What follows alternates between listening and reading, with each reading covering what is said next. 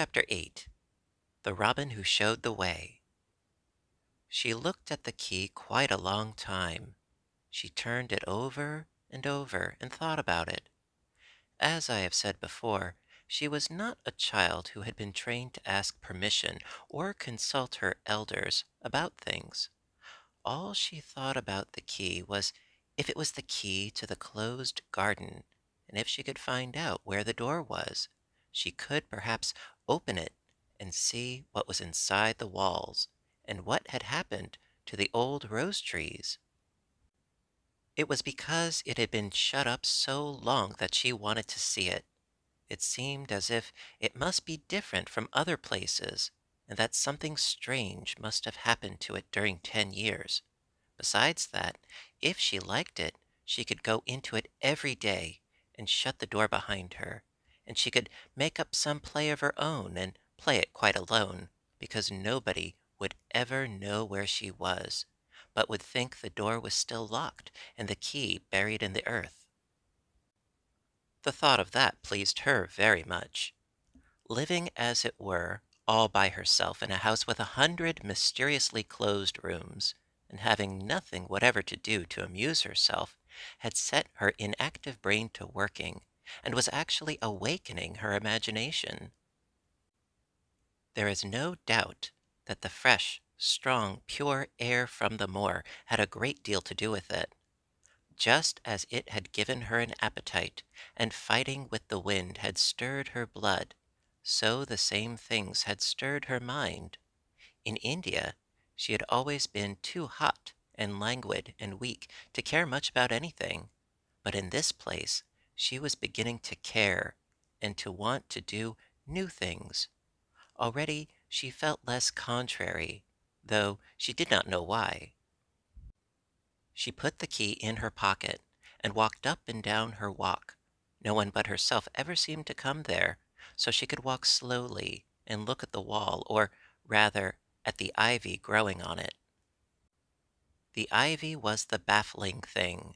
Howsoever carefully she looked, she could see nothing but thickly growing, glossy, dark green leaves.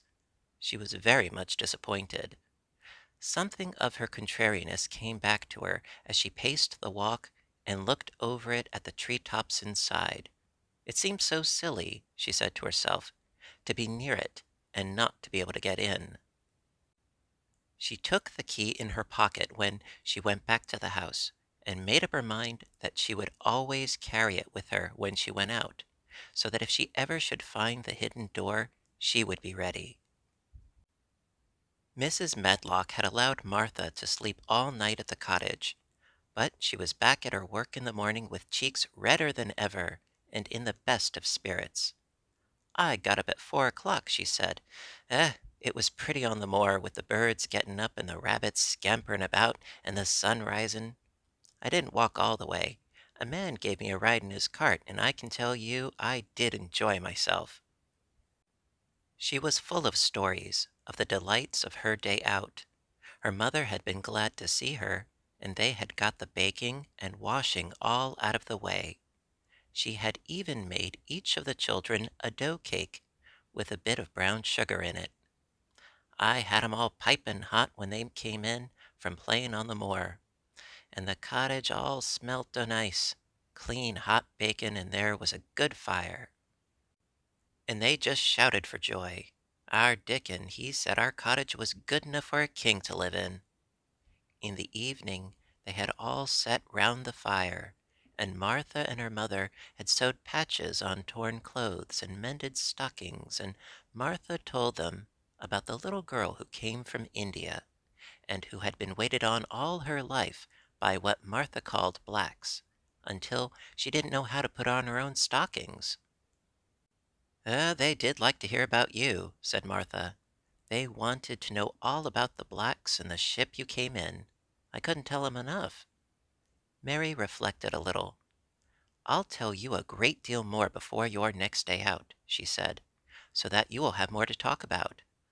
I dare say they would like to hear about riding on elephants and camels, and about the officers going to hunt tigers." "My word!" cried delighted Martha. "It would set 'em clean off their heads. Would they really do that, miss? It would be the same as a wild beast show, like we heard they had in York once." "India is quite different from Yorkshire," Mary said slowly, as she thought the matter over. "I never thought of that. Did Dickon and your mother like to hear you talk about me?" "Why, our Dickon's eyes nearly started out of his head. They got that round," answered Martha. "But mother, she was put out about your seemin' to be all by yourself like. She said, 'Hasn't Mr. Craven got no governess for her, nor no nurse?' And I said, 'No, he hasn't, though Mrs. Medlock says he will when he thinks of it. But she says he mayn't think of it for 2 or 3 years.' "I don't want a governess," said Mary sharply. "But mother says you ought to be learning your books by this time, and you ought to have a woman to look after you. And she says, 'Now, Martha, you just think how you feel yourself in a big place like that, wandering about all alone, and no mother.' You do your best to cheer her up,' she says, and I said I would." Mary gave her a long, steady look. "You do cheer me up," she said. "I like to hear you talk." Presently Martha went out of the room and came back with something held in her hands under her apron. "What does thee think?" she said, with a cheerful grin. "I've brought thee a present." "A present!" exclaimed Mistress Mary. "How could a cottage full of 14 hungry people give anyone a present?" "A man was driving across the moor peddlin'," Martha explained, "and he stopped his cart at our door. He had pots and pans and odds and ends, but mother had no money to buy anythin'. Just as he was going away, our Elizabeth Ellen called out, 'Mother, he's got skipping ropes with red and blue handles.' And mother, she calls out quite sudden, 'Here, stop, mister. How much are they?' And he says 'Tuppence.' And mother, she began fumbling in her pocket, and she says to me, 'Martha, tha's brought me thy wages like a good lass, and I've got 4 places to put every penny, but I'm just going to take 2pence out of it to buy that child a skipping rope.' And she bought one, and here it is." She brought it out from under her apron and exhibited it quite proudly. It was a strong, slender rope, with a striped red and blue handle at each end. But Mary Lennox had never seen a skipping rope before. She gazed at it with a mystified expression. "What is it for?" she asked curiously. "For?" cried out Martha. "Does the mean that they've got no skipping ropes in India? For all they've got elephants and tigers and camels? No wonder most of 'em's black. This is what it's for. Just watch me." And she ran into the middle of the room, and taking a handle in each hand, began to skip and skip and skip, while Mary turned in her chair to stare at her. And the queer faces in the old portraits seemed to stare at her too, and wonder what on earth this common little cottager had the impudence to be doing under their very noses. But Martha did not even see them. The interest and curiosity in Mistress Mary's face delighted her, and she went on skipping and counted as she skipped until she had reached 100. "I could skip longer than that," she said when she stopped. "I've skipped as much as 500 when I was 12, but I wasn't as fat then as I am now, and I was in practice." Mary got up from her chair, beginning to feel excited herself. "It looks nice," she said. "Your mother's a kind woman. Do you think I could ever skip like that?" "You just try it," urged Martha, handing her the skipping rope. "You can't skip 100 at first, but if you practice, you'll mount up. That's what mother said. She says nothing will do her more good than skipping rope. It's the sensiblest toy a child can have. Let her play out in the fresh air, skippin', and it'll stretch her legs and arms and give her some strength in 'em." It was plain that there was not a great deal of strength in Mistress Mary's arms and legs when she first began to skip. She was not very clever at it, but she liked it so much that she did not want to stop. "Put on the things and run and skip out of doors," said Martha. "Mother said I must tell you to keep out of doors as much as you could, even when it rains a bit, so as to wrap up warm." Mary put on her coat and hat and took her skipping rope over her arm. She opened the door to go out and then suddenly thought of something and turned back rather slowly. "Martha," she said, "they were your wages. It was your 2 pence, really. Thank you." She said it stiffly because she was not used to thanking people or noticing that they did things for her. "Thank you," she said, and held out her hand because she did not know what else to do. Martha gave her hand a clumsy little shake, as if she was not accustomed to this sort of thing either. Then she laughed. "Eh, thou art a queer old womanish thing," she said. "If tha'd been our Elizabeth Allen, tha'd have give me a kiss." Mary looked stiffer than ever. "Do you want me to kiss you?" Martha laughed again. "Nay, not me," she answered. "If tha was different, p'raps tha'd want to thyself. But tha isn't. Run off outside, and play with thy rope." Mistress Mary felt a little awkward as she went out of the room. Yorkshire people seemed strange, and Martha was always rather a puzzle to her. At first she had disliked her very much, but now she did not. The skipping rope was a wonderful thing. She counted and skipped and counted until her cheeks were quite red, and she was more interested than she had ever been since she was born. The sun was shining, and a little wind was blowing, not a rough wind, but one which came in delightful little gusts and brought a fresh scent of newly turned earth with it. She skipped round the fountain garden, and up one walk and down another. She skipped at last into the kitchen garden, and saw Ben Weatherstaff digging and talking to his robin, which was hopping about him. She skipped down the walk toward him, and he lifted his head and looked at her with a curious expression. She had wondered if he would notice her. She really wanted him to see her skip. "Well," he exclaimed, "upon my word, p'raps thou art a young un after all, and p'raps thou's got child's blood in thy veins instead of sour buttermilk. Thou skipped red into thy cheeks, as sure as my name's Ben Weatherstaff. I wouldn't have believed thou could do it." "I never skipped before," Mary said. "I'm just beginning. I can only go up to 20." "Tha keep on," said Ben. "The shape's well enough at it for a young un that's lived with heathen. Just see how he's watchin' thee," jerking his head toward the robin. "He followed after thee yesterday. He'll be at it again to-day. He'll be bound to find out what the skippin' rope is. He's never seen one.